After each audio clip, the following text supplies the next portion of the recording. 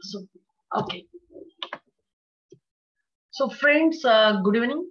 I think Akash has told me probably 3 months before that I should be talking on the PPHN. And I was supposed to be on a discussion. Basically, the plan was to have the discussion on last Sunday, but I was in Muscat for another focus related discussion. And as you all know, today is 8 p.m. and there is also one of my favorite, probably one of my favorite aspect is cricket, and the movie 83 is coming on the TV channel. So you can imagine whether should I discuss about PPHN or should I see the 83, but I have to select Akash or academics and I can watch that 83 later on. So what we are going to do probably next, I might have to take more time. It might not finish in probably the time duration, what we are expecting around 50 minutes. I might have to jump that time. And thanks to Akash, he has given me liberty to explain in detail. So I think we have a lot of things to discuss today. Akash told me that we have people from fellows, DM neonatology, few consultant in this group. So if you consider the fellows, DM neonatology and DM neonatology, there is always one question on PPHN. There is always a discussion on PPHN in your Viva. So it's very important topic. So if you consider, we have questions related to transitional circulation. We have questions related to pathophysiology, hemodynamics, management aspect. In that management aspect, you have questions on vasodilator therapy. You have question on inotropes in PPHN. You have a question on preterm BPD PPHN, and so on. So you can imagine that this is the most important topic when we consider about the hemodynamics in neonatology. So we will see that how we are trying to cover these topic in the various sections, and then we will go few things here and there. Depending upon the time factor, I will try to squeeze few points and I will try to go on to another points also. So I think you all are well versed, but still for important repetition, just concentrate on the fetal lung development. If we see the fetal lung development here, we have canalicular stage, we have saccular stage, alveolar stage, and then there is a postnatal part. As we all know, in the canalicular stage, we have very small blood vessels. We have few blood vessels, less cross-sectional area, and we have very high levels of vasoconstrictors. Hardly any vasodilators in this canalicular stage. So if you consider this canalicular stage in the fetus is in the stage of a fetal physiological pulmonary hypertension. So the first important concept you all need to understand that the fetus is in the state of physiological pulmonary hypertension. That is expected from the fetus and that is the need of the fetus. So if you see the saccular stage, that is 30 weeks onward, there is a more pulmonary vessels, area is increased, and still the pulmonary pressures are higher than the systemic pressure. Definitely slightly less pulmonary pressure than the 20 weeks, but still very high. If you see the stage, which is probably what we called as a late preterm or early term, where the vessels are increased, area is increased, but there are very, very high levels of vasoconstrictors. So when you say that very high levels of vasoconstrictors and very low levels of vasodilators, this is the stage This is the stage where you have very high pulmonary vascular resistance. So when we consider this stage, we always request obstetric colleagues not to deliver this lady at 36 weeks, 37 weeks, 38 weeks. That is a late preterm or early term. Please avoid delivering these ones because the pulmonary pressures are quite high in that stage. So we also know that there is a normal transition. What happens in normal transition? There is a inflation of the lung. That is the first important thing we all know, and that has to happen. Ventilation of the lung has to happen before the clamping, and that's the concept of placental transfusion or delayed clamping. You allow the lungs to ventilate. Once you allow the lungs to ventilate, there is going to increase pulmonary blood flow. So ventilation, increase pulmonary blood flow. Ultimately, your pulmonary vascular resistance drops. And by clamping of the cord with the oxygen and nitric, you have increase in systemic vascular resistance. So this is very important stage. What we are talking now, there is a decrease in this pulmonary vascular resistance and increase in systemic vascular resistance. So in the postnatal phase, where you have almost only 13 to 20% of the cardiac output, which is going to the lung. Now 80 to 90% of the cardiac output going to the lungs. So two things very important. Your cardiac output has shifted from probably the no lung to the lung. And what we all know that there are three shunts. We know that ductus venosus, PFO, and at the level of PDA. These shunts play a very important role when we talk about the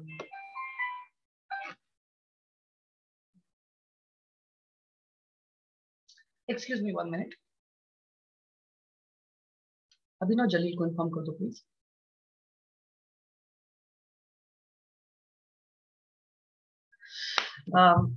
Sorry about that disturbance. I just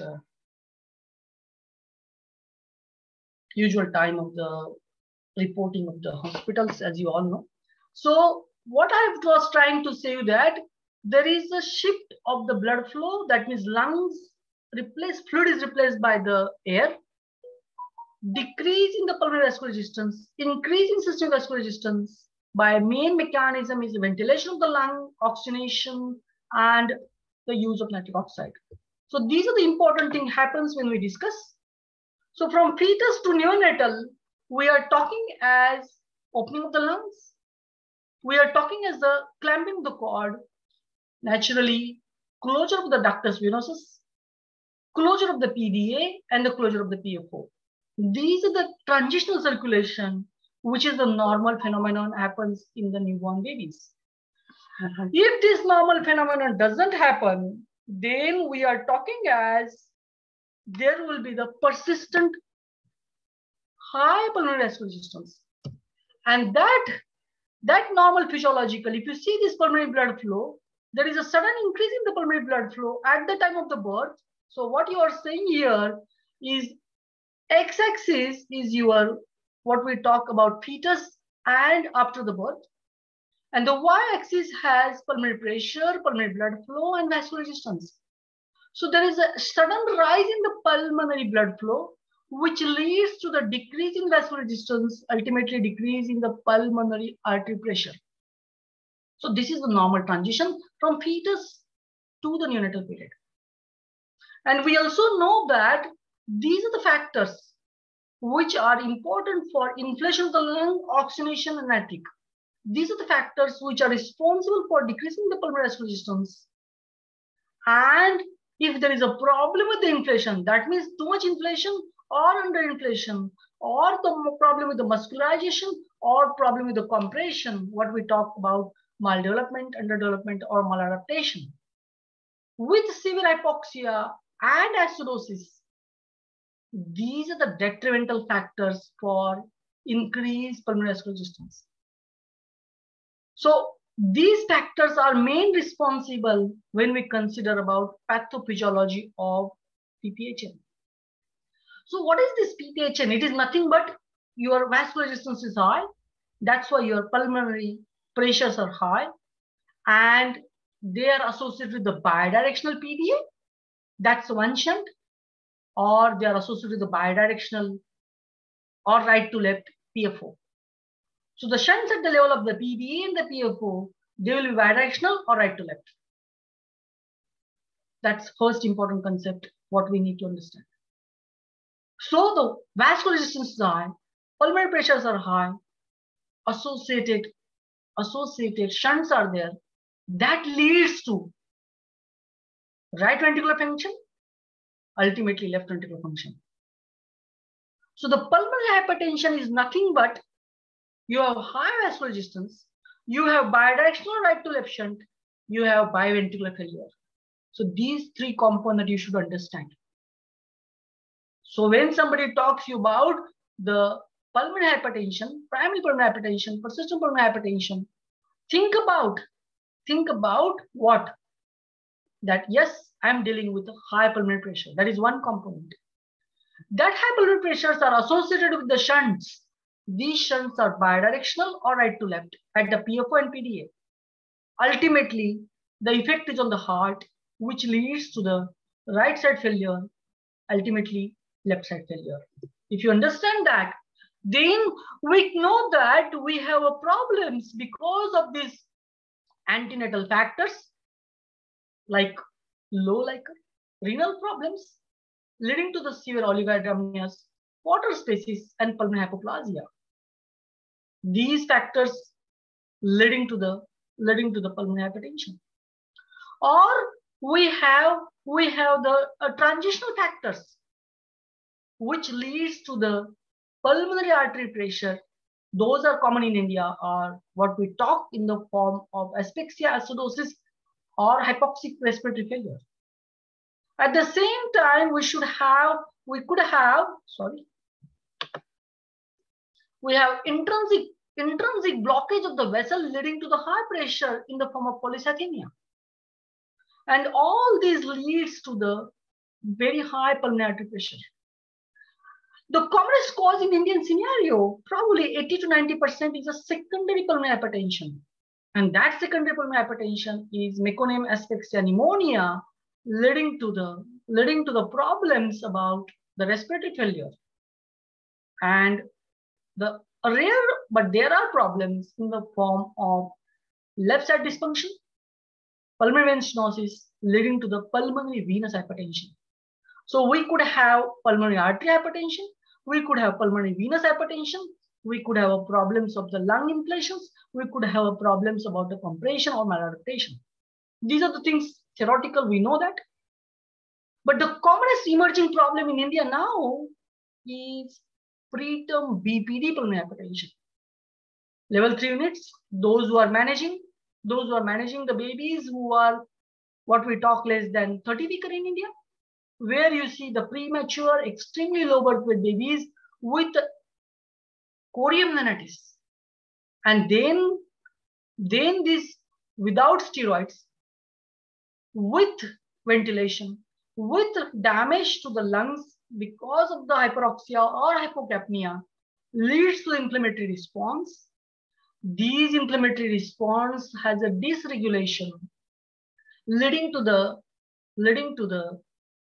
issues related to the muscle, issues related to the vessel, issues related to the blood flow, ultimately leads to the pulmonary hypertension.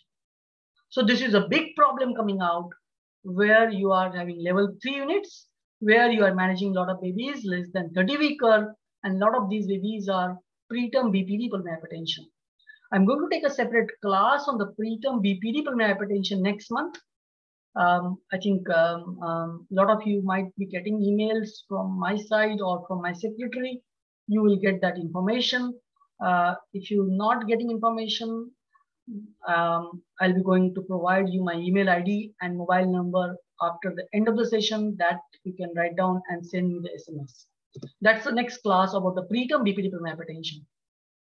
I mentioned you guys that there is a lung disease, which we know that there is a hyperinflation or underinflation. There is a pulmonary vascular disease in cases because of the issues related to the growth, muscularization, or decreased blood flow with the vein stenosis, and associated heart disease in the form of right side dysfunction leading to left side dysfunction.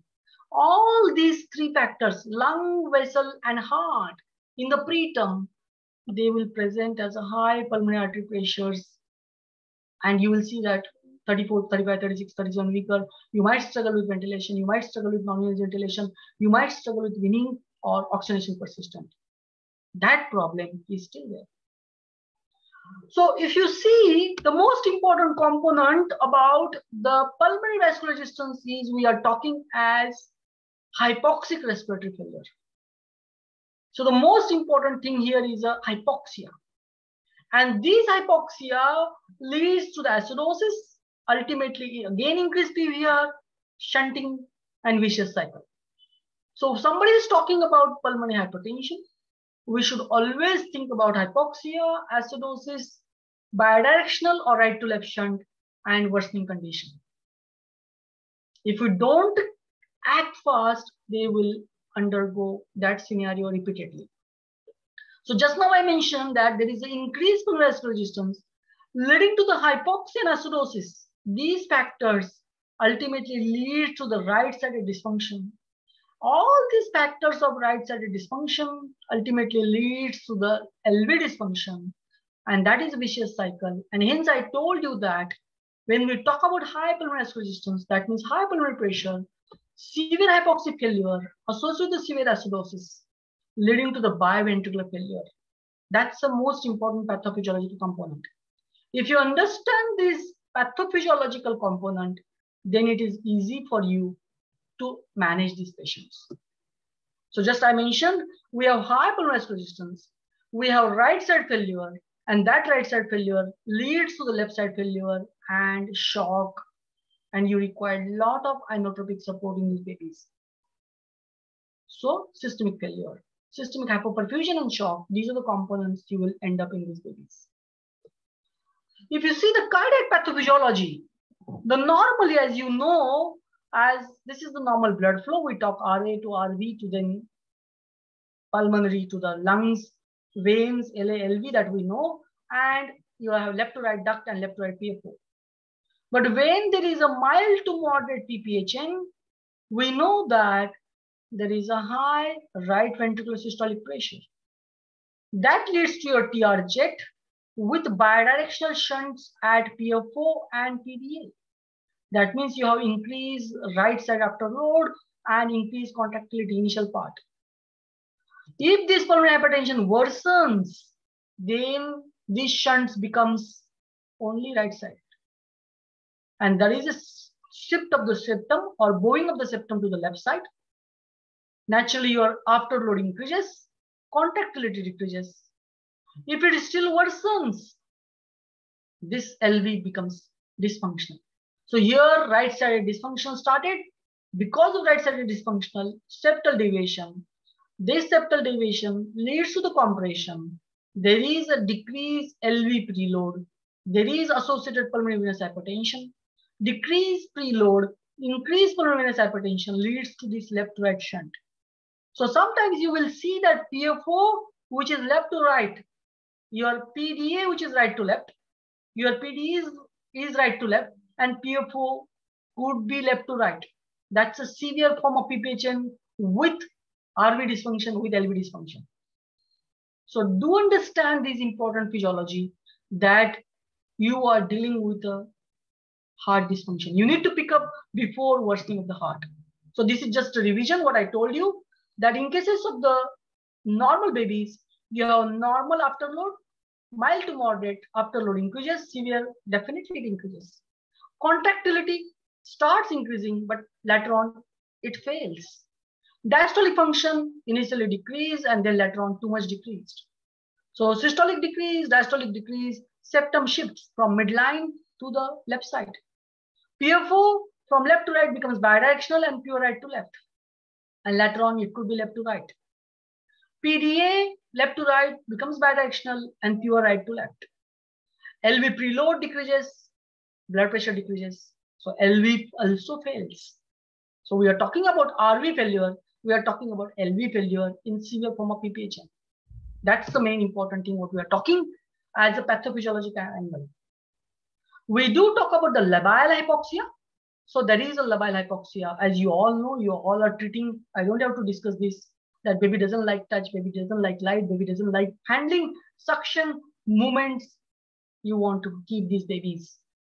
Disproportionate hypoxia, difference between pre and post ductal saturations, more than 5, more than 10, you are in big trouble, murmur of TR jet, and naturally you have to do the hyperoxia test. But nowadays we don't do the hyperoxia test because of the availability of the bedside echo in most of the centers. You diagnose early, but if you don't have echo, then do the hyperoxia test. Along with that, naturally later on, you do the hyperventilation test. And once you are PO2 improves, naturally you are dealing with the sites where you are talking pulmonary. But if it doesn't improve, you have to hyperventilate, and still you are struggling. Ultimately, you have to do the echocardiography. That is what most important component. So when we discuss about the hemodynamics of the PPHN, we are talking about increased pulmonary resistance leading to the increased pulmonary artery pressure. How we are going to assess that? The increased pulmonary artery pressure mainly by catheterization, which is not available in a bed to bed. Hence, you have to measure right ventricular systolic pressure. And then ultimately you calculate pulmonary artery systolic pressure. Along with assessment of the pressures, you have to always assess right ventricular functions, left ventricular functions. So your echo doesn't finish without assessment of the heart function. Right ventricular systolic functions, right ventricular diastolic functions, left ventricular systolic functions, left ventricular diastolic functions. You all have to assess that. That is the approach. So assessment of the pressure, assessment of the shunt, assessment of these parameters are very important. And as you all know, the gold standard for the assessment is echocardiography to see these shunts, to see the TR jets, to see the septal deviation. Those are the ones associated with right and left sided functions of the heart. That's the full assessment when we talk about the functional echo. Now we'll come to that point. But when we talk about the functional echo, you have to assess the pressures. You have to assess the shunts. You have to assess the right-sided systolic diastolic. You have to assess left-sided systolic diastolic. That's your full echo when we talk about the babies, about the hemodynamics, about echocardiography. So in next 20 minutes, I will just, I'll come back to this one again, just give me 1 minute. I have another screen to share. So I will have to,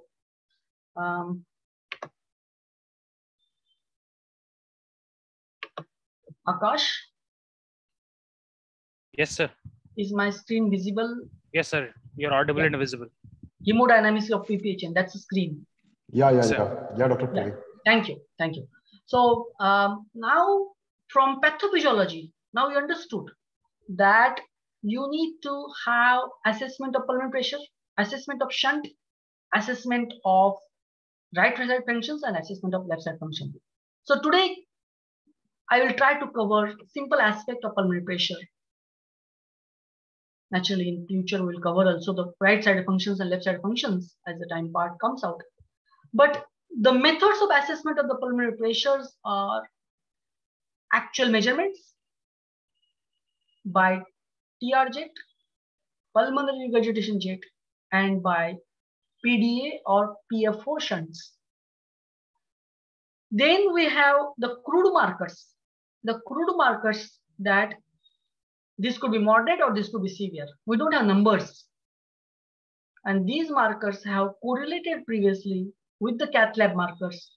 Those are markers called as pulmonary artery acceleration time, pulmonary artery acceleration time versus RVET ratio, septal position, LV shape, and LV eccentricity index. These are the markers we will discuss in next 20-25 minutes. So that is the markers for measurement of pulmonary pressure. From this marker, you can consider that we are dealing with mild, moderate, or severe pulmonary hypertension. So I think you all do this echo. The best view to do the TR jet, the first marker for assessment of the pulmonary pressure is a tricuspid regurgitation, and the best view is apical four-chamber and plaques RV inflow view. These are the two views where you see the TR jet as a blue color, and after your grayscale, put a color.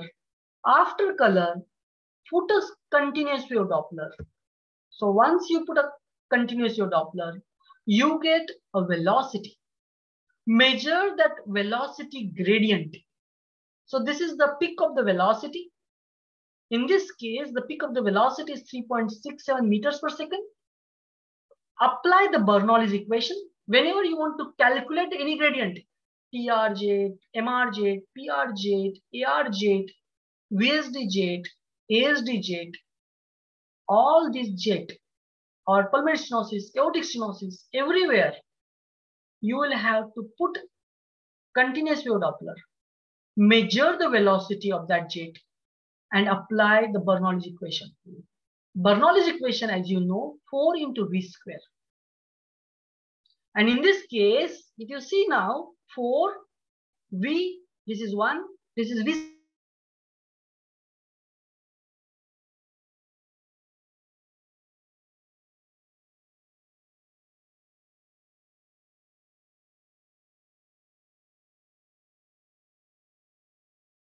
The constant pressures in the RA by catheterization lab is between 5 to 8.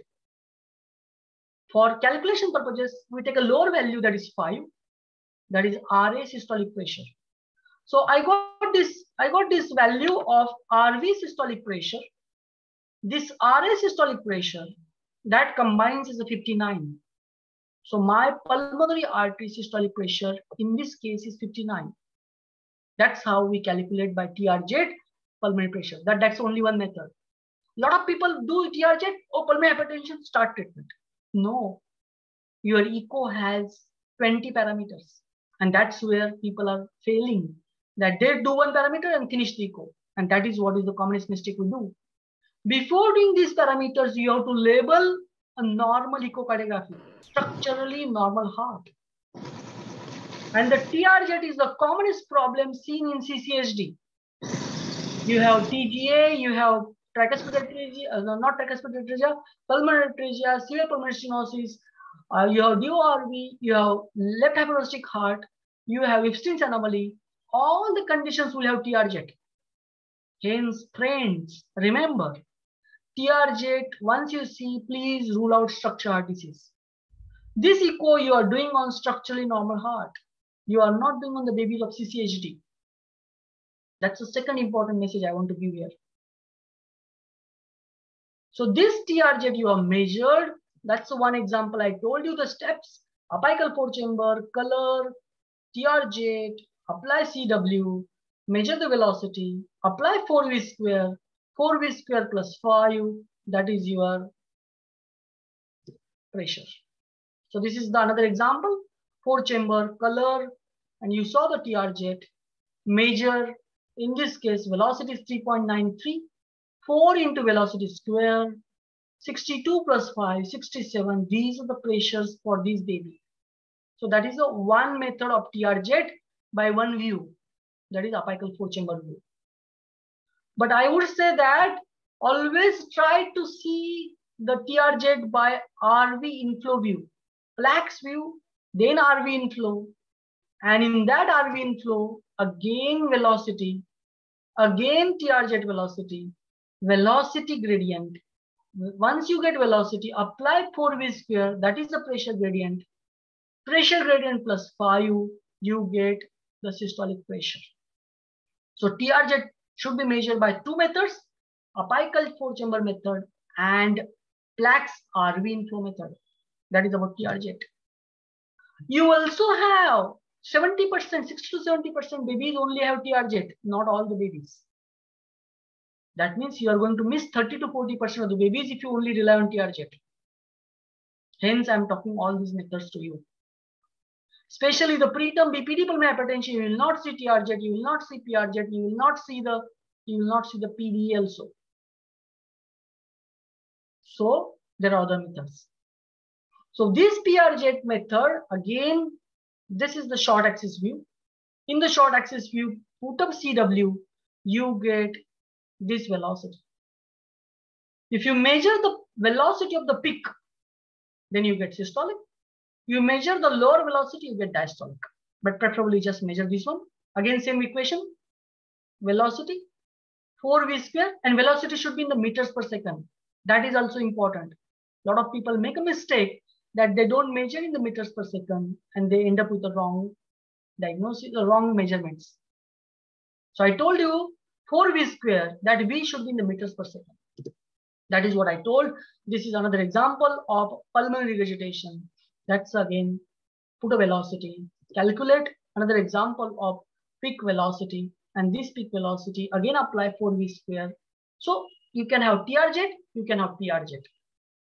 The PRZ can be seen in the short axis view or plaques RV outflow view. These are the two views where you can see the PRZ. So I told you TRZ by two views. I told PRZ by two views. That's the four things I told you. Next method is shunt assessment. What is a shunt assessment? The shunt assessment is a PFO.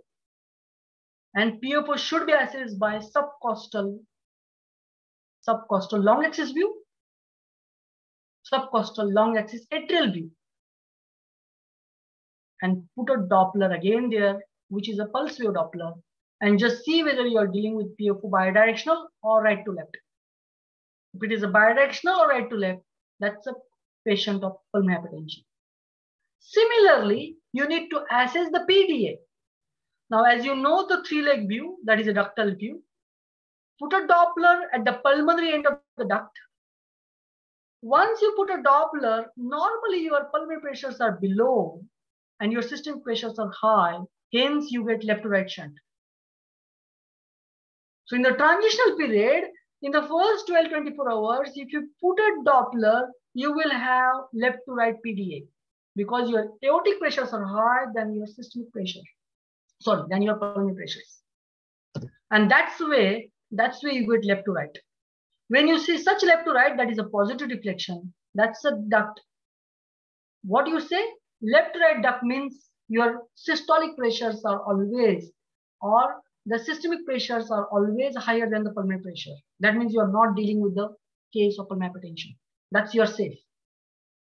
But when you see the bidirectional PDA, or that's a bidirectional PDA. This is left to right, this is right to left.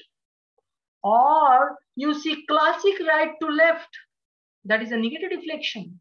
That is pulmonary pressures are high. Bidirectional or right to left. That means your pulmonary pressures are higher than your systemic pressure. In the bidirectional PDA, the right to left component should be more than 30%. Those people who are doing echo, they knows what I'm talking. So this is one method. In this method, you see the duct, put a Doppler, which is a pulse wave, and you get this right to left.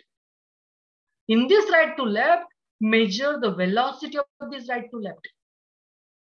When you measure the velocity of the right to left, again apply Bernoulli's equation, 4 into v square. You got pressure gradient. Now, you know the systolic blood pressure by invasive or non-invasive method. By cup method or by Artline method. You have systolic blood pressure. So you know that suppose this baby's systolic blood pressure is 50. And with this 50, I have right to left also. That means the systolic is 50 and the pulmonary is above that. What is above that? You add this velocity, you add these 4v square pressures into that 50. That is your pulmonary pressure. So in this method also you get numbers. TRZ you got number, PRZ you got number, PDA you got number. How to number? I told you bidirectional or right to left. Measure the 4v square of right to left component. And once you have that, That's what I'm telling you, that once you have that, this is example of right to left. This is the velocity of right to left, 2.7. Velocity force square, that is your pressure around 30. And I know the systolic pressure by measurement of cuff, 40 plus 30, 70 pressure I got in this baby. That is what I'm talking here. So what we are talking here? We are talking here as a suprasystemic pressure. I know the systemic and the suprasystemic, these are right to left. So friends, when you're talking bidirectional, this component should be more than 30%. Once this component is more than 30%, then do the right to left component measurements. So this is the chart which is very important. When you see only left to right PDA, that means your systemic pressures are above than your pulmonary. When you are talking about right to left, your pulmonary pressures are above than this one. So what you do? The systolic blood pressure plus pressure gradient of right to left PDA. That is what we do measure. So these are the numbers you get. These are the methods you get numbers. In cases of bidirectional also, systolic blood pressure by invasive, non-invasive, and you add pressure gradient of right to left PDA. That's what I told you. So that's a method of shunt, and from shunt you calculate the pulmonary pressure. Same method you apply for PFO, same method you apply for VSD also. So any shunts which are bidirectional, which are right to left, by this method you can calculate pulmonary pressure. The normal values in the newborn, less than 35, 35 to 45 is mild pulmonary hypertension, 45 to 60 is moderate, more than 60 is severe pulmonary hypertension. After 3 months, number is 25. Because as you know, in the transitional circulation, pulmonary pressures are still high. The next methods of measurement of pulmonary pressures, these are the methods which you can actually, you cannot measure the numbers, but you can say this could be moderate, this could be severe pulmonary hypertension. So this method is always present in all babies, which is called as pulmonary acceleration time. Normally, acceleration is slow and deceleration is also slow, and it produces laminar flow of MPA. So this is the laminar flow. It is produced. Acceleration is slow and deceleration is also slow. This is called as parabolic or laminar flow of MPA through the short axis view. So that is what is normal phenomenon. But in cases of this is the normal phenomenon of laminar flow. But in cases of the PPHN, what happens? This is the normal phenomenon. This is what I'm talking about, normal acceleration and normal deceleration. But what happens in PPHN? This becomes triangle. So you can see the laminar becomes triangle. There is a sharp rise in acceleration, or it becomes W. So when we say it is sharp, it is called as moderate pulmonary hypertension.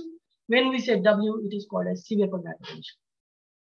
So dear friends, remember these statements, that by this method, you can able to say that this could be moderate, this could be severe pulmonary hypertension. That's called as PAT, or time to peak velocity. So PAT means pulmonary artery acceleration time. TPV means time to peak velocity. That is one method. So this is example of normal. This is example of triangle, moderate pulmonary hypertension. This is example of W pattern, which is what we are talking as severe pulmonary hypertension. That's again W pattern, severe pulmonary hypertension. When your PAT is less than 90, it is moderate pulmonary hypertension. When the PAT is less than 40, that's what we calculate the time. That is what we say is severe pulmonary hypertension. So the normal values are more than 100. Less than 90 to 50 is moderate. Less than 40 millisecond is a severe pulmonary hypertension. The next method is PAT and ejection time ratio.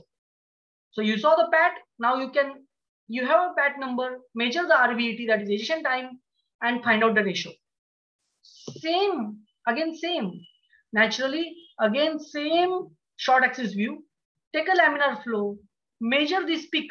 That's a peak. from this end to this end, pick that is a PAT or TPV, and measure the RVT. And that ratio, if the ratio is less than 0.3 and especially less than 0.2, you are in big trouble. So PAT RVT ratio, that is what I'm talking here. This is the TPV. In this case is 44 milliseconds. And RVT, that's RVT. And if you see, this is ratio is 0.2. TPV RVT ratio is 0.2. That means this baby has, I told you 0.3 to 0.2 moderate, less than 0.2 is a severe pulmonary hypertension. That's again crude method. It's not accurate numbers. So I told you the PAT or TPV. The second method is PAT versus RVT ratio. That's the second method. The third method is a septal position.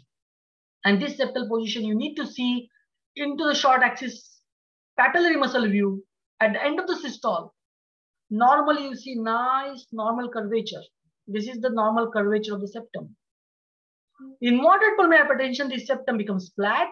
In severe pulmonary hypertension, this septum becomes bowing into the LV. Because this septum turns out this way, that's one method. You can say this is moderate pulmonary hypertension, this is severe pulmonary hypertension. You end up with the shape of the LV changes. That's another method. That is a shape, that is the first shape of the the position of the septum and shape of the LV. Here you see the shape of the LV is O-shaped. When the septum becomes flat, it becomes D-shaped. When the septum becomes bowing, it becomes crescent-shaped as a moon-shaped. Moderate pulmonary hypertension, severe pulmonary hypertension. That's again crude method, very important method. Example of O-shaped, example of D-shaped, example of crescent-shaped, some of the pictures. Example of again O-shaped, example of the D-shaped. These are the examples. When we say O-shaped, naturally, systemic pressures are more than the pulmonary pressure. When we say D-shaped, the systemic pressures are about, so pulmonary pressures are about than systemic, more than 50%. Crescent-shaped, more than 100%. You are in bad PPHN. So I talked about TR-jet and PR-jet. I talked about PD and PFO. I did talk about TPV, RVT, septum, LV position, LV shape. These are the various methods I talked. One more method is research method, but you should just know because you all are doing DNB neonatology or DM neonatology. So, which is again same view of a papillary muscle view, which is called as LV eccentricity index. That means measurement from parallel to this septum. That's one measurement. And the perpendicular measurement is the second measurement. Ratio of these two normally is less than 1.2. Normally is less than 1.2. In cases of pulmonary hypertension, this ratio worsens. Another ratio, you need to see the RV versus LV. In this view, it is less than 1, as you know. But again, which deteriorates. So what we are talking here, see this example. This example now, this ratio is 1.27, which started worsening. This ratio is 1.5, which is worsened. This ratio is 1.9, that's a crescent shaped. This is a flat, that is a D shaped. This is a crescent shaped. This is 1.97. This is the normal. This is the normal 1.03. Here you see the RV by LV. This RV by LV is less, it's more than, basically more than 1. So that's a problem. So these are the examples what I showed you.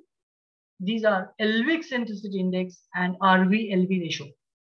So I told you a lot of things. It's not only TR-jet. Friends, a lot of people just, oh, TR-jet, pulmonary pressure, this, start this. No, do everything. TR-jet, PR-jet, PFO, PDA, TPV, TPVR, ET ratio, septum, LV shape, LV eccentricity, and RV-LV ratio. Very important. That's again RV-LV ratio. These are important. Naturally, on the visual thing, you will see your RA-RV dilated. That is the first impression. In PDA, you see LLV dilatation. Here you will see RA-RV dilatation. That is very important when we discuss about these parameters. I'll not go the measurements of RA-RV. That's not the part of the discussion today. But definitely, these measurements naturally requires, it's not so one day thing or one point thing. It requires training, it requires accreditation, it requires ownership, it requires experience and achieving competency. I started my ECO in 2002 and today is 2022 and still I struggle some days. So it is still a lot of things we all need to do. We all need to learn from each other. Hence, I think few of you, this is the book which we have written on the cranial ultrasound for the focus. That's my mobile number and email ID. That's the book is available. This is the lung ultrasound book. I think few of you already got. This is the neonatal functional echo book. Again, all these aspects are included in these books. And the recent textbook of clinical neonatology. All these ultrasound related topics, cranial ultrasound, cardiac ultrasound, lung ultrasound, all the topics are written by our team. You can go through that, all the material you'll get there. That's what I feel, that ultrasound is a visual stethoscope, which is very important. And that's the reason we started the opportunity to think about every neonatologist after 4 or 5 years, they have to learn. They have to learn ultrasound, and that is very important. And hence we started this concept of first E-module from last year, February to June, and we have trained almost 800 people. A lot of people ask me how you are training online. And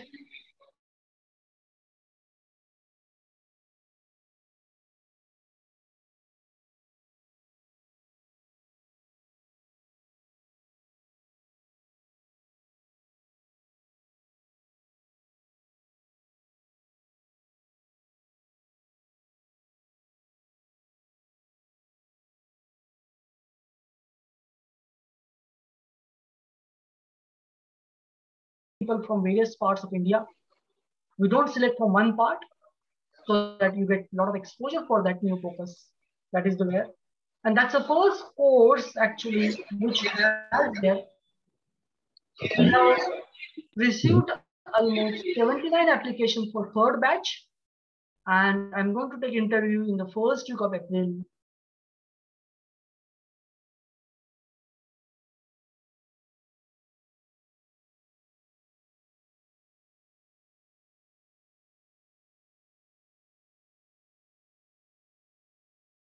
To read before that sessions of July. That's what we do. That's the session will start in 1st July.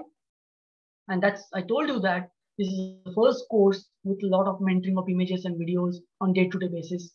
And those people who are interested in this focus, that's my details. That's where my mobile number and my email ID. So that is about hemodynamics, about pulmonary pressures. Because of the time factor, we have a separate 1 hour session on ventricular function of right ventricle, 1 hour session on left ventricle function, 1 hour session on cardiac output, 1 hour sessions on the shunts. So it's not PFO shunt 1 hour, PDA shunts 2 hours. So it's not feasible to cover, but this is a basic framework I have covered today. In this section also, there are a lot of things which has to be there. So so that's a part, but I will come back to the management part now, because that's where I will again come back to the management part.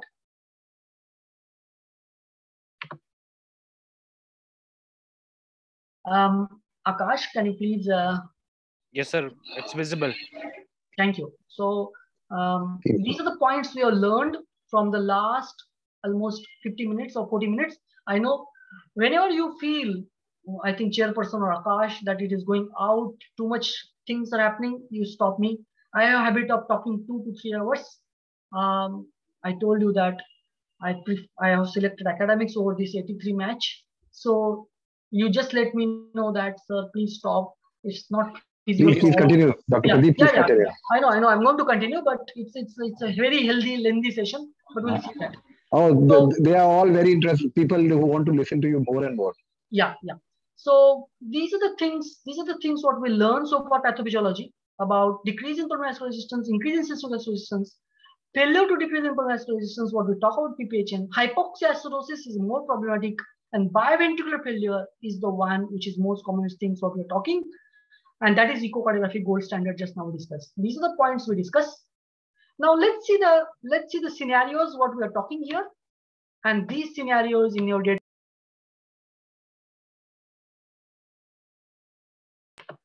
These scenarios are in our day-to-day practice, and we'll discuss about this one. A classic meconium, asphyxia, meconium distress, issues with the perfusion, issues with the blood pressure, issues with ventilation, high frequency, 100% oxygen, hypotension. And just now I showed you the echo. That's the echo of this baby. Apical 4 chamber, severe TRJ, pulmonary pressure measured 67 with a bidirectional PDA in this baby. And this is the bidirectional PDA in this baby. At the same time, the baby has the bidirectional PFO. This is an example of bidirectional PFO. That's a subcostal long axis at atrial level, RA, LA, and this is what we say. This is the bidirectional at the atrial level. Shunts are bidirectional. Pulmonary pressures are high, but the good thing is that the ventricular functions are normal in this baby. That's the functional echo which we have done, and you guys observed from that one. So this is what you guys have seen so many times in the pictures, that this baby has a TRJ, this baby has RV dilatation, this baby has a bidirectional PFO, bidirectional PDA, classic PPHN. Classic PPHN, what we are dealing, let's see what happens about the treatment. The most important part, what are our goals? Our goals are avoiding or treating the oxygen or treating the oxygen therapy, avoiding hypoxia, maintaining the perfusion, and decreasing the pulmonary resistance. That's the goal we have to achieve in cases of naturally the pulmonary hypertension, what we are doing. So when we see about, this is the important slide about the summary slide, but probably the first slide, that initial stabilization is the most important. In India, a lot of these babies are outborn, hence they are hypothermic, hypoglycemic, hypocalcemic, hypomagnesic, probably polycythemic. These are the things which give more trouble. These are the things which we are in problematic rather than these things. Hence, we have to concentrate stabilization. We have to concentrate on recruitment of the lung.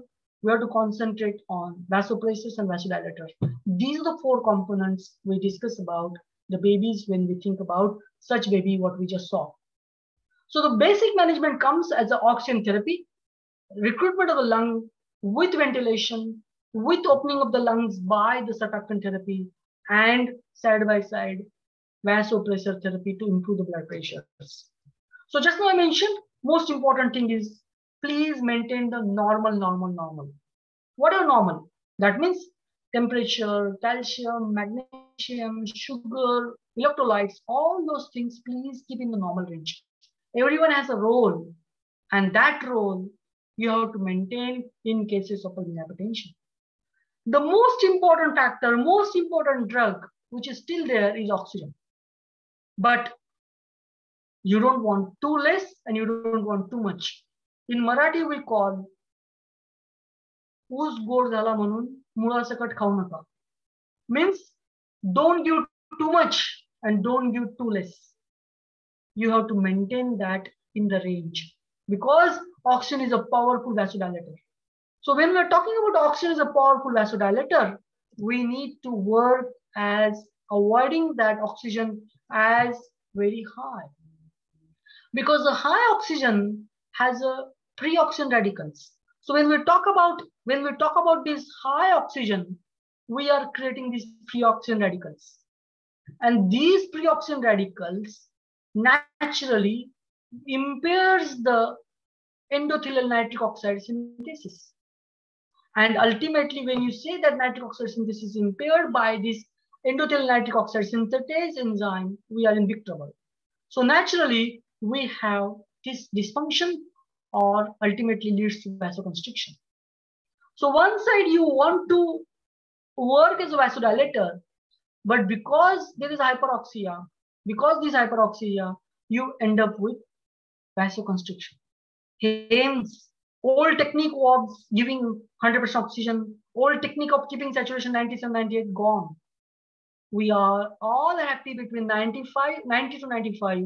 We all are happy with the saturation of 50 to 80. That is the first golden rule in case of pulmonary hypertension. So we talked about oxygen. Think about normal blood to carry that oxygen. That means you need to maintain that hematocrit. You need to maintain that hematocrit and hemoglobin in the first week, preferably between 12 to 15, 12 to 14. That's what you require. You might require blood transfusion in some babies. Maintain that hemoglobin. You don't want polycythemia. I just mentioned one of the cause of pulmonary hypertension is polycythemia. You don't want polycythemia. You don't want anemia. Both are important. So what I told you, oxygen is a potent vasodilator, but hypoxia is detrimental as for the brain, as you all know. Hyperoxia is also too much detrimental because of the formation of free oxygen radicals. Ultimately, vasoconstriction, impairment of the nitric oxide. These are the issues. Hence, you want saturation 90 to 95. Hence, you want your PO2 between 50 to 80. Preterm, I keep 50 to 70. Term, I keep preferably 60 to 80. These are the range, nothing in the books, but these are the range of the practical things what we do manage day to day. That's about initial stabilization of oxygen. Very important. Oxygen you might have to give through the CPAP, through the gentle ventilation, or through high frequency. That is the need of the baby, what you have to decide. The second thing what we are talking here is the most important thing is lung recruitment. Any disease in the neonatology, your lung has to be recruited proper. If your lungs are not recruited proper, medications will not work. Hence, the golden rule in neonatology is a proper recruitment. And that optimal recruitment is achieve your FRC. You don't want underinflation, you don't want hyperinflation. You are happy with the posterior ribs of 8 to 9. That is very important. Because underinflation also has a problem in the form of worsening hypoxia and hypercardia. Overinflation will decrease your venous return, leads to systemic hypotension. You don't want both. And what you want ventilation. You want gentle ventilation. You don't want to create pressure trauma, that is barrow trauma, volume trauma, attenuative trauma, flow trauma. All the traumas you don't want. Basic neonatology. You all know that, but still I'm repeating. You might have to use high frequency. And please use early surfactant. Especially in cases of meconium, in cases of pneumonia, use early surfactant. Because if you don't open the lungs, your nitric will not work. If you don't open the lungs, your oxygen will not reach there. Hence, recruitment or opening of the lungs is the most important thing. And that is where a lot of time we struggle of management of pulmonary hypertension. My golden rule here is that use that surfactant as a water and open that alveoli, open the recruitment. Because if you do that surfactant, you will be able to open the lungs and improve the vacuum mismatch, improve your vasodilatory effect. What do we want? We want ventilation here. Here you could see the blood flow. Here you could see the PO2 and the PCO2. You don't want hyperoxia, you don't want hypocapnia, and you don't want high ventilation. Because both of them will affect your pulmonary blood flow as well as cerebral blood flow. What do you want? You want your PO2 between, just I mentioned, you want your PO2, what is preferably is in cases between, I told you that 52, maximum 70, 80, your CO2 has permissive hypercapnia, which is between 40 to 55.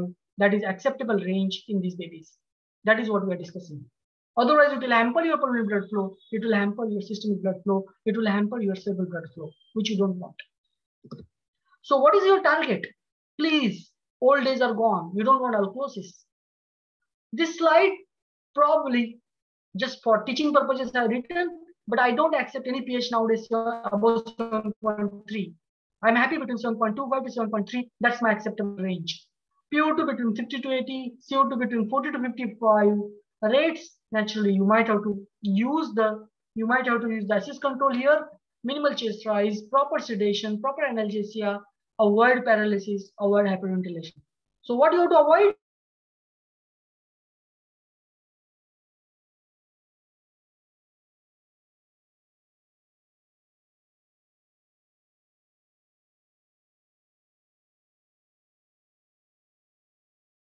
Much handling, avoid too much noise, avoid too much suction, finish the thing in the golden hour.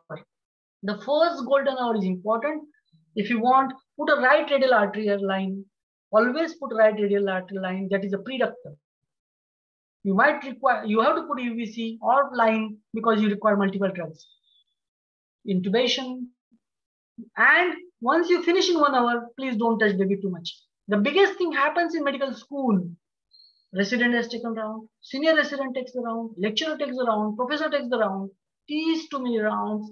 One person has done echo, second person has done echo. Oh, I got a good finding. Third person does the echo. All this handling deteriorates the baby.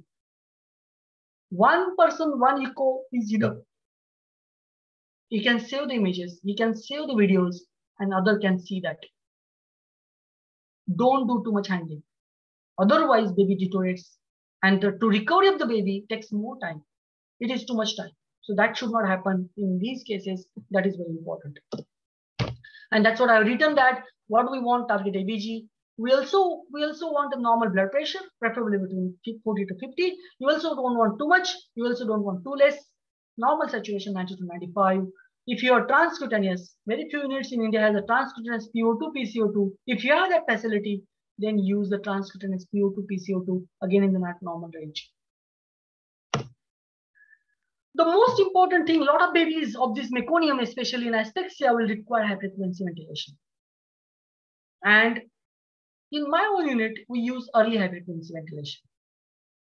I don't wait the PIP of 25. My cutoff is 22, 23 because I don't want to damage lung. Tidal volume probably 5.5 to 6, FiO2 more than 60, and your PO2 is still high. PO2 is still low, PCO2 is still high. Especially in meconium, I use early high frequency. I use early surfactant. Hence, the role of nitric has gone down. Nitric is white elephant. Lot of referral babies, they only require nitric. Inborn babies, I don't require nitric. So use of the high frequency along with nitric, very good results. But I would say that high frequency plus surfactant, that's the best thing. That gives you a quick recovery. And if you're using the high frequency, then nitric, okay, that's the one what you use. And that's what I told you, that in cases of meconium, pneumonia, early onset sepsis, I use liberal surfactant.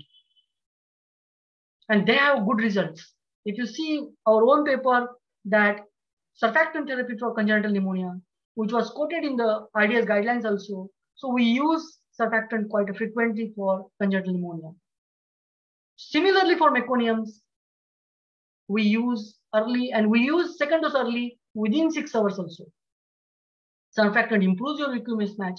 It decreases in shunting. It decreases need of nitric, naturally decreases need of ECMO, which I don't have, but that's what is better outcome. Our indications are that once your OI starts crossing 5, 6, I start giving, preferably at 5, I say, okay, shoot. FiO2 in term babies 40%, in the late preterm about 30%, I use surfactant. So early surfactant therapy, what we use in these babies, that is what we try. Dose is same, monitoring is same, as you know, a lot of you are doing that, but still I'm repeating these ones, which is very important. If you see the lungs, which is the lung disease, naturally there are collapse, there is overdistension, and there is hypoxic respiratory failure, leads to increased vascular resistance. If you use the nitric in this lung without surfactant, some lungs are still collapsed. Still there is increased pulmonary vascular resistance.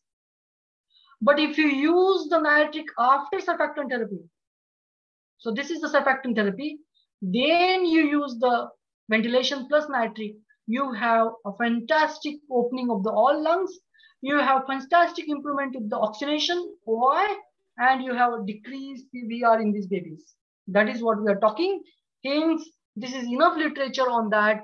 Please use surfactant early in the secondary pulmonary hypertension, especially meconium, pneumonias, and sepsis, where you should use this one. That is very important. Once the baby is stable, once you have acceptable gas, then start weaning. Now I have not touched the nitric, I'll come to the nitric later on because that's where people all will think. Once my pressures are less than, once my oxygen is less than 50%, then and then I touch the pressure or map. Till that time I don't touch. And the pressure is extremely slow weaning, 1. If it is a high frequency, map by 1. If it is a PIP, in conventional, 1 or 2 max, but I don't touch too much. Bring down the pressures to 18 to 20. Bring down the map in term babies by 8 to 9, in the preterm up to 6, and then think to shifting to conventional or then think to extubation. Extremely slow weaning of the vasodilators. Oxygen, which is the one which you win the first, not more than 2 to 3%.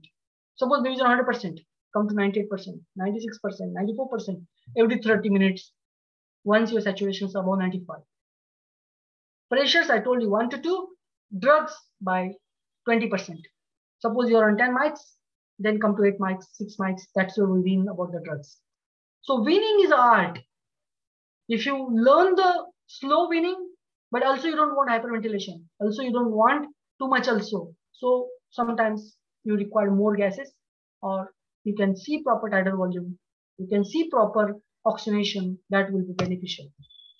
So this is what I think basic you learn, the basic management, you learn about saturation monitoring, you learn about surfactant, you learn about the maintaining of the conventional ventilation, high frequency ventilation, and monitoring of the vital signs. That is what is major things which is important, because initial management is the one, if you manage that initially well, you might not require a lot of time high frequency, you might not require a lot of time nitric oxide. A lot of people say, I don't have nitric oxide. Okay, doesn't matter. Stabilize the baby, very important in 1 hour. So remember this 1 hour period, which is important. What about vasodilators? Now, we have 2 vasodilators which are available importantly, nitric and sildenafil. Some units have nitric. Most of the teaching units have nitric now, but still some units struggle with nitric. We'll discuss that for sildenafil. So you want to improve your systemic pressure and you want to decrease your pulmonary pressure. And naturally, we want to decrease your pulmonary pressure. For that, you require early use of vasodilators. So in this case, initial stabilization and use of vasodilators, normal ventricular function, blood pressure is also okay.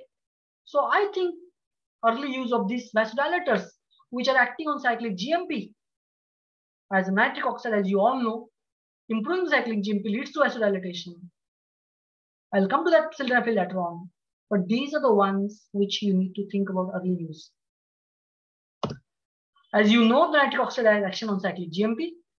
You know the nitric oxide is a selective pulmonary vasodilator.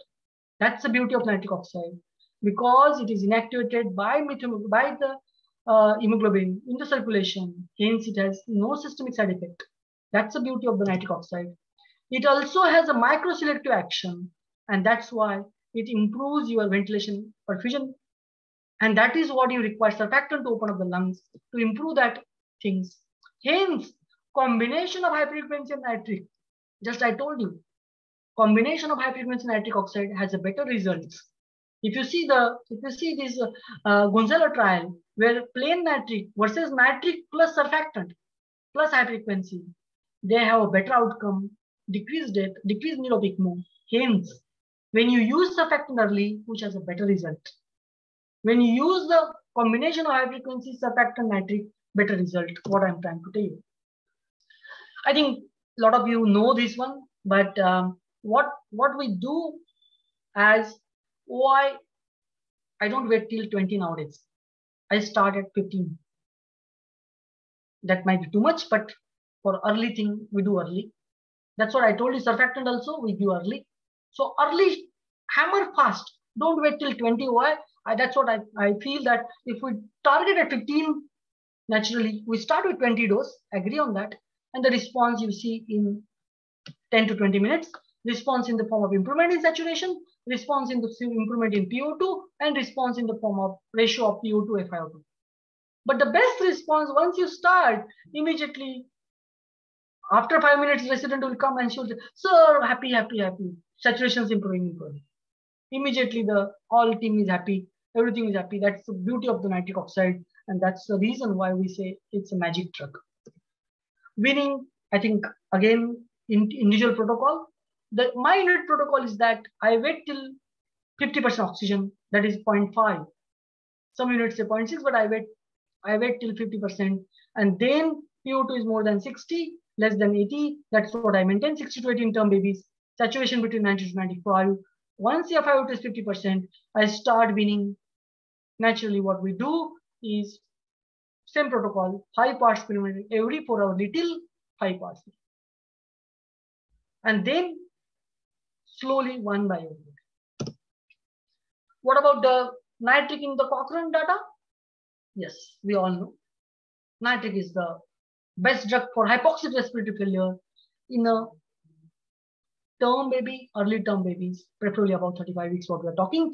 The preterms, we don't have enough literature. We know about decreased need for ECMO, improved OI, improved PO2, all the Cochrane data, as you know, but still repetition. So nitric is a safe, effective in term and near term babies. In the preterm babies, it is still, we are not talking as the first line, we are talking as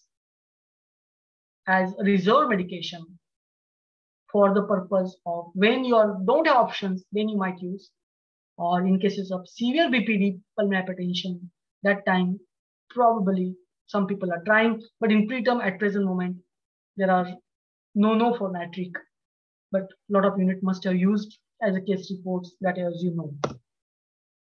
The problems of the nitric is one is availability and cost. In medical school also, suppose a medical school like us, where the day of cost goes 25,000. So it's big problem. 30 to 40% non-responder. It's not like all the babies will respond. It's not 100% thing. Maintenance is there, cost is there. That's what I said, it's white elephant. My statement for nitric is white elephant. So please work on that early management. Please work on stabilization. You might not feel proper. So that's what is the nitric about starting and weaning, those simple things. You can, all those things are in the books. But still, as you know, nitric has for hypoxic respiratory failure with a documented. For nitric, you should have echo must. Structural normal heart, echo with severe pulmonary hypertension. That is mandatory. OI, I told you, I don't wait now 20 or 25. I start with 15. That's my cutoff. Dosage 20, as you know. Monitoring, you require all the basic monitoring, and then you start weaning. Nowadays, I don't do the methemoglobin because most of the nitric we are using is 3 to 4 days. Once the baby is not responding to that, please stop early. Don't wait 5 days and 7 days. Most of the nitric, you are happy between 3 to 5 days, maximum 3 to 5 days is enough. Don't play with that. It's very costly. So that's what we don't do methemoglobin. And we are happy with the basic management of that 3 to 5, what we are talking here. We have to be careful about optimization. You don't want over ventilation. You don't want under ventilation. For nitric, your recruitment has to be good. That's what I just mentioned. Proper ventilation, proper surfactant, good recruitment, then and then you should have a good thing. Nitric is contraindicated when you have diaphragmatic hernia with your LV dysfunction or duct dependent circulation. That time you can't use the nitric. That is not there. Or the preterm less than 34 liters. The next question comes in the mind. Is sildenafil is the new nitric? That was the 20 years before we were talking, or 15 years before we were talking in India. What is this sildenafil? As you all know, the sildenafil is a potent vasodilator. This is a phosphodiesterase 5 inhibitor. Again action on the cyclic GMP, and naturally we have vasodilatation through this effect. And then we say that the dosage of oral is 1 to 2 milligram. IV dosage is 0.14, 3 hours followed by 0.07 maintenance. Special role for sildenafil is in the preterm BPD pulmonary hypertension. Naturally, sildenafil is not without side effects. You have to be careful about the bleedings, hypotension, pulmonary hemorrhage. These are the major complications. because sildenafil is also systemic vasodilator. It is not only a pulmonary vasodilator. So that's why we have to be very careful about sildenafil. As you all know, Cochrane says, as you know, that the sildenafil is for PPHN, especially in resource-limited settings where nitric is not available, reduction in mortality almost by 2%. That's RR is very good. So you have to be well versed with the use of sildenafil. That's the Cochrane data, as you all know.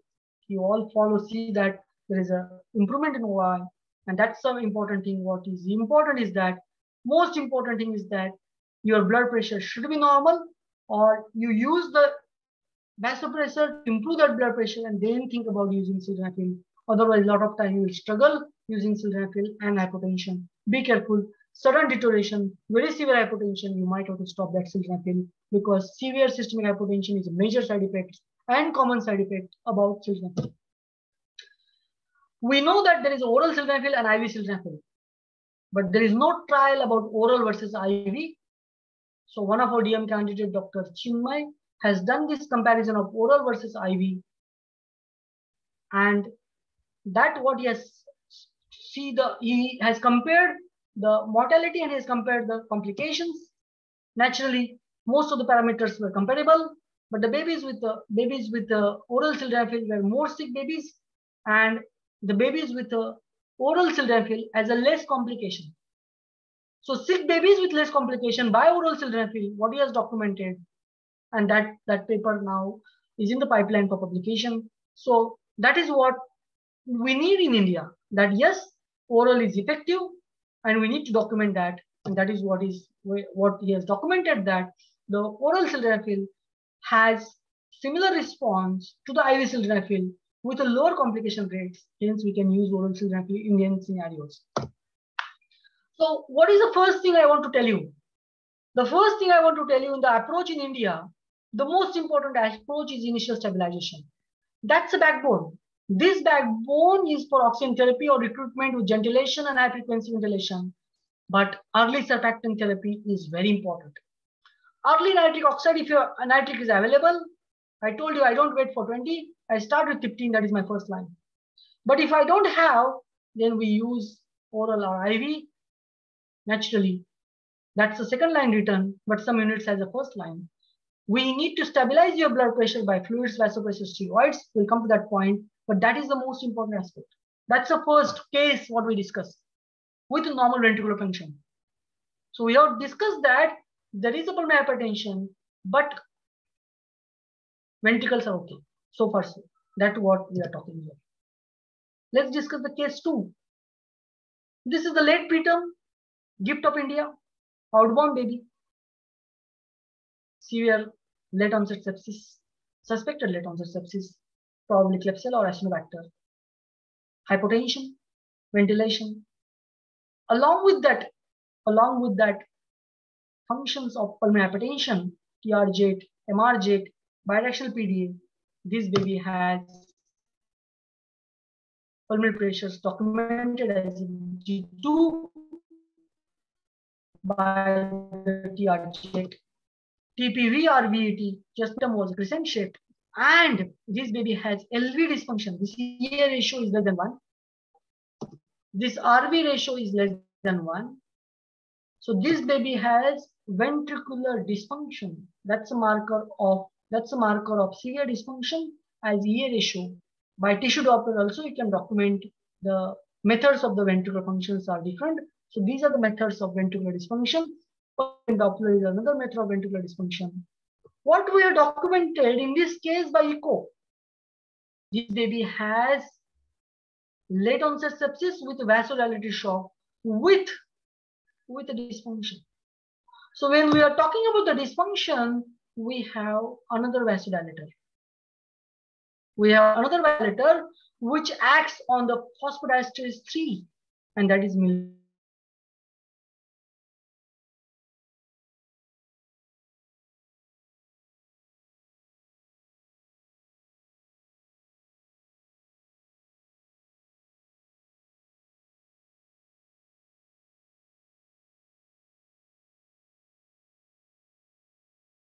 action as a relaxation of myocardium. That means Whenever there is a RV dysfunction or LV dysfunction, there is a relaxation, there is a inotropism, lusotropism effect. That's a combined dual effect, and hence we call inodilator, and that's the beauty of milrinone. But the problem with milrinone is, again, it has a systemic vasodilator also. So one side we are talking milrinone as improvement in RV function, improvement in LV function, improvement in a pulmonary vasodilatation. But there is issue of systemic vasodilatation also. So be careful. Like sildenafil, it has a systemic vasodilatation. So milrinone with a systemic vasodilatation, systemic hypotension. So just now I mentioned milrinone as a inodilator. So we are talking as a milrinone inodilator. Various studies about the milrinone. There are case series which all documented decreased OI. One of our DM resident, Dr. Rima, has documented use of the milrinone in late onset sepsis for the purpose of ventricular dysfunction and improvement in the OI and improvement of mortality when you use milrinone. Again, that one paper is in pipeline from her side as improvement of the ventricular functions after use of milrinone. So milrinone in the pulmonary hypertension, that's what we say that this was the Cochrane. Is that time we have less studies, but that is a lot of units are using milrinone, especially in cum babies. But we need more data about preterm also for milrinone. People are now thinking about use of the combination of milrinone and nitric oxide. That means synergistic effect of cyclic GMP and cyclic AMP. So when you think about use of nitric plus milrinone or sildenafil plus milrinone, we don't have Indian data on this one, sildenafil plus milrinone. So suppose some students are listening, think about this one thesis about use of sildenafil plus milrinone. That could be better. Because when you are thinking about this pulmonary hypertension, you are thinking about ventricular dysfunction and you are thinking about increase after load. This increase after load, you are thinking use of the nitric oxide. And for this ventricular dysfunction, think about use of milrinone. So the severe pulmonary hypertension, this synergistic effect of inhaled nitric oxide plus milrinone sounds to be good because you are thinking action at two levels. Action at afterload, that is what pulmonary arterial hypertension, and action of the ventricular level as inodilatory effect, or what I talk inotropism or lusotropism action, which is a cardiac relaxation action, which is by milrinone, which is useful. So milrinone is used in cases of PPHN associated with ventricular dysfunction, along with nitric oxide when there is inadequate oxygenation, less response to nitric. But again, you should control first dysfunction also, then nitric will work. So that is what is the role of this one. Dosage, I think a lot of you know about 50 to 75. Maintenance 0.3 to 1. Hypotension is another problem of the milrinone. So monitor that. We require fluids, we require isopressor in this combination that is required. So what this case taught you? This case taught me that initial stabilization and optimization of the blood pressure. But in cases of myocardial dysfunction, you can use milrinone. That's what approach by functional echo you could able to document in these babies. That is about the role of milrinone. What about the vasopressors? That's another separate question. Vasopressors or inotropes in the PPHN. You have dopamine, you have dobutamine, you have epinephrine, norepinephrine, vasopressin, all those things. As you all know, you deal with the right ventricular dysfunction, you deal with the left ventricular dysfunction, and you deal with the pulmonary vasculature high. In short, you know that dopamine has action on mainly alpha receptor and some action on beta receptor also. Naturally, after the 10 mics, you have more action on alpha receptor. So the dopamine has, yes, very good vasopressor action. But unfortunately, dopamine also has a pulmonary vascular action. That means dopamine worsens your pulmonary vascular resistance. It is a vasoconstrictor effect. So it's a systemic vasoconstrictor as well as pulmonary vasoconstrictor. So in case of pulmonary hypertension, it will worsen. So I have stopped using dopamine last 10 years in my unit for sepsis cases or meconium cases where you have hypotension, where you have pulmonary hypertension. Pulmonary hypertension plus hypotension, you are in big trouble for use of dopamine because dopamine will worsen your pulmonary vascular resistance. What about norepinephrine? Fantastic drug which acts on alpha receptor. Along with that alpha receptor action, dopamine decreases your pulmonary resistance. Very important statement I'm making. Sorry, not dopamine, norepinephrine. Norepinephrine decreases your pulmonary resistance. One side is increases your systemic resistance, and another side there is a pulmonary vasodilator. That's the beauty of norepinephrine. Hence, we are using norepinephrine as our drug in cases of late onset sepsis as a vasodilatory shock, which is always associated with pulmonary hypertension. Hence, we are using this norepinephrine unit. One of the resident again, DM resident has compared norepinephrine versus epinephrine, and norepinephrine found to be equally effective. Hence, we are using norepinephrine. Again, that RCT is in the pipeline for publication. Comparison of norepinephrine versus epinephrine. What about the epinephrine? Yes, epinephrine has a very good effect on the vasopressor, that is alpha receptor action. It also has action on the heart, which improves, but naturally, you have to be very careful about, again, small action of epinephrine, about vasopressor action, about the pulmonary vasculature. So that is about epinephrine. What about vasopressin? Again, vasopressin has a similar effect like norepinephrine.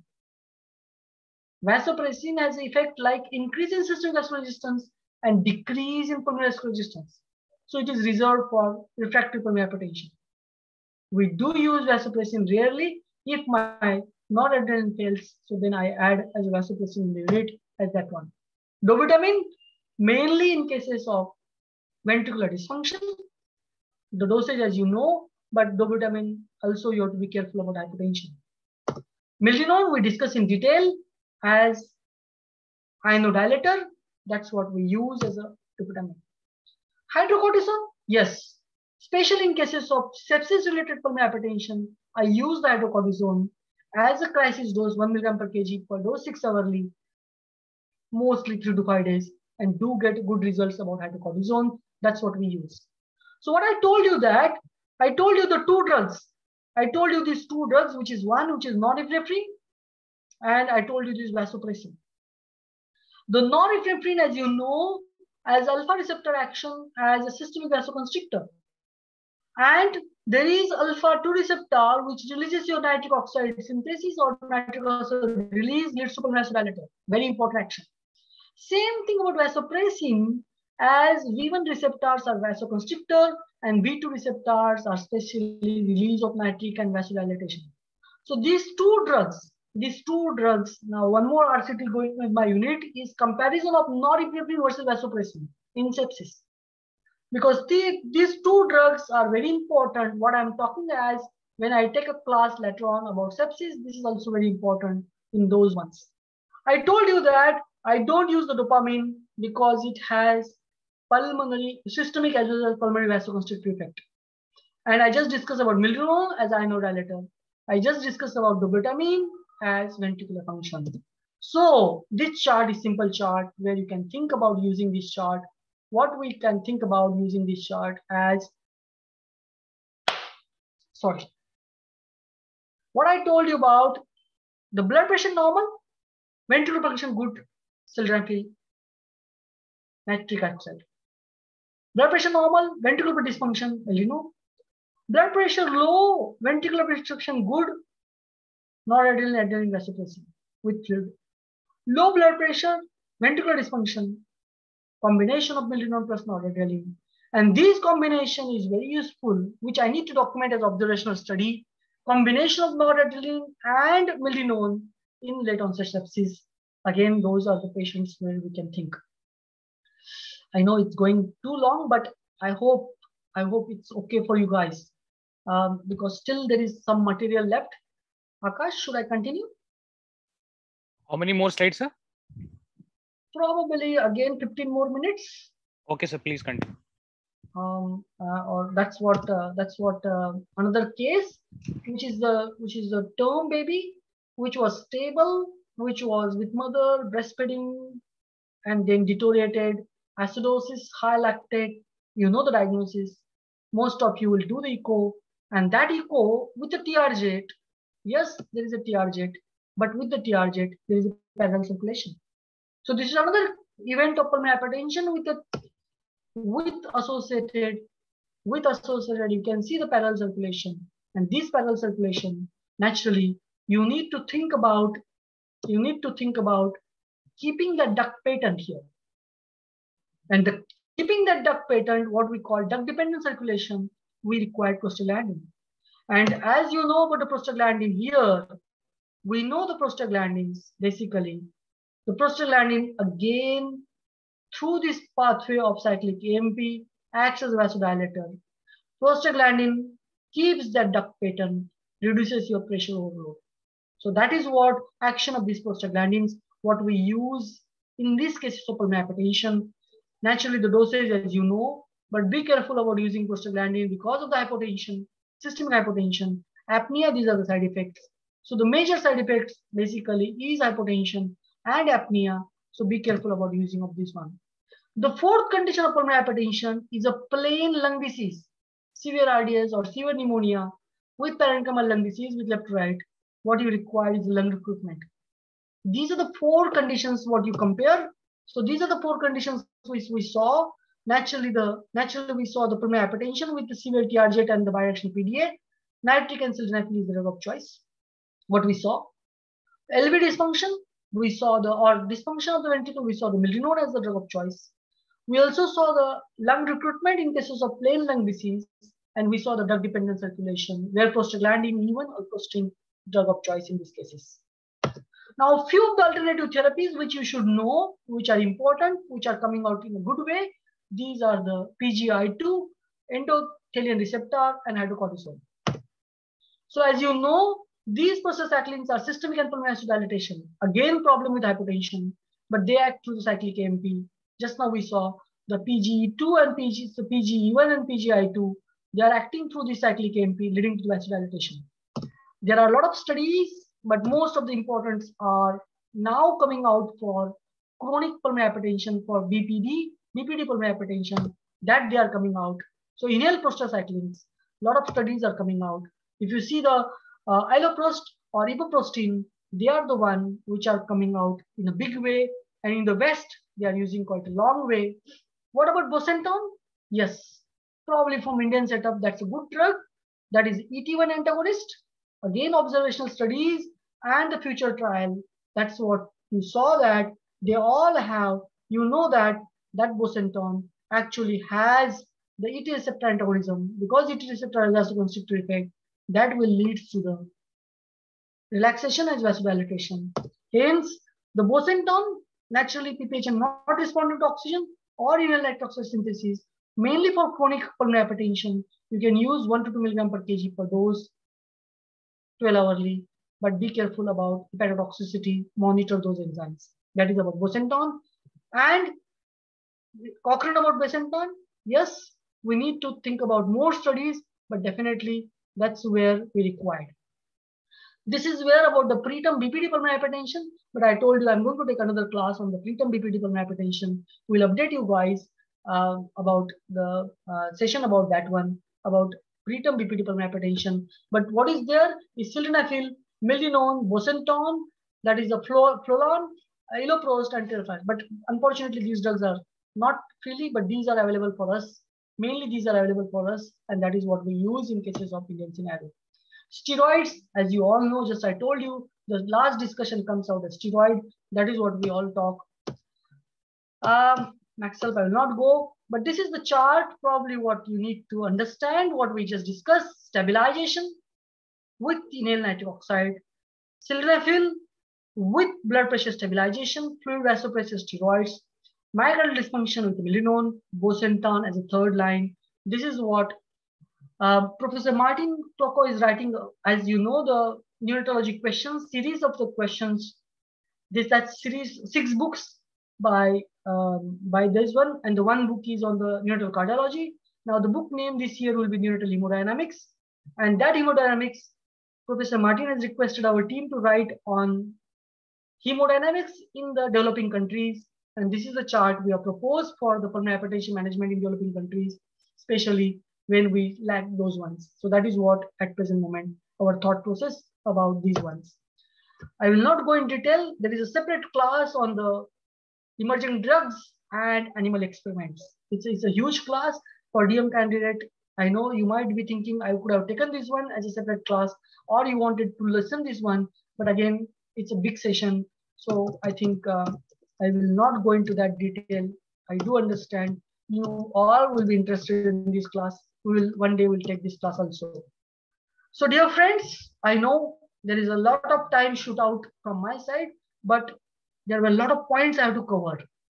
I told you there are 10 questions: transitional circulation, pathophysiology, echocardiography, management part 1, management part 2 as inotrope, management part 3 as separate nitric or sildenafil, or what you can consider as the additional vasodilator therapy. Those are the things. But what we learn, lung recruitment is very important.